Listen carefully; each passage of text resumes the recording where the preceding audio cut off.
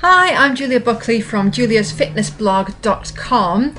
I haven't got much time today, and I know I haven't written a post since Friday, so I thought I would update you with a video blog, because I haven't done one of these in a while either.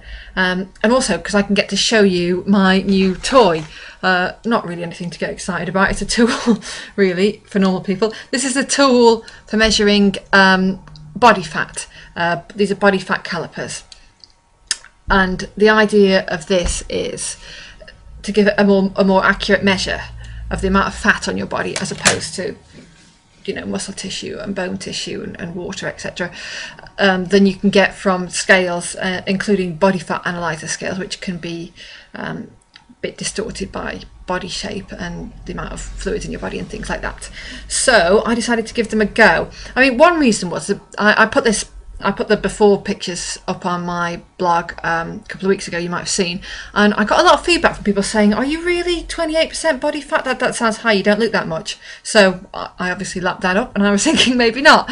Maybe there's something wrong with the scales, maybe I'm getting an inaccurate reading. So I wanted to try out and see how accurate they were compared to the reading I'd get with these. Now, you have to get someone else to take your measurements with these, really, for them to be very accurate.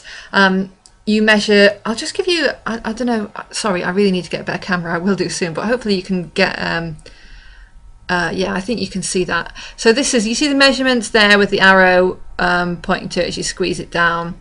So what you do is you pinch an area on your body. I'll show you where in a minute. But you pinch an area and you squeeze these together until until those arrows line up, and then, sorry, you need to hold there, that's why they're not lining up. You need to push those together until the arrows line up, and then you take the reading in millimeters that you can see between the two sides of the calipers there. These are quite cheap ones, actually. I just got these for a couple of quid off Amazon. I think they're about 4 or 5 quid. You can get better ones than these, but they're my first set and I was just trying them out. Came with a leaflet. I mean, I already had a good idea how to use them anyway, because of you know, I read up and I'm a fitness journalist, so I know a little bit about this stuff.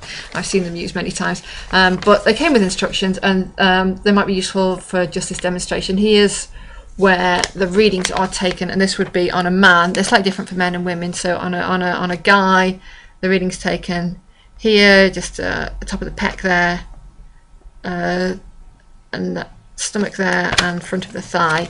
Whereas for the ladies, it is front of the thigh there, the same as before, kind of side of your waist and back of the arm. So I got my lovely partner to measure me up, and I got the results, which added together. Oh yes, so what you do is you take those 3 measurements and you add them up, and then you do, well, there's an equation, but you can either, I mean, my one, they all should come with these tables, which have your age ranges on the top there, and then the total of those measurements down the side. Or there are online calculators you can use, and which also include your weight. And I tried both, and both came up with the same result when I put the weight in, also in the online calculator as this chart. So, and what I found is that no, I'm not 28% body fat, as according to the scales. According to the calipers, I'm actually 31% body fat, so that's nice. So yeah, do you know what? I'm going to stick with the scales.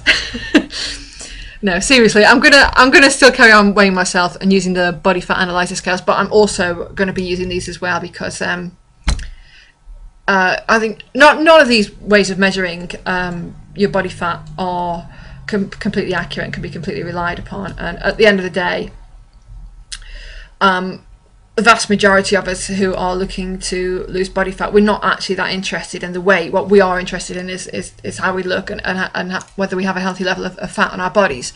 So weight in itself is pretty meaningless, but it can be an indicator of what's going on in your body and how you're progressing. So I'm going to continue to use the scales.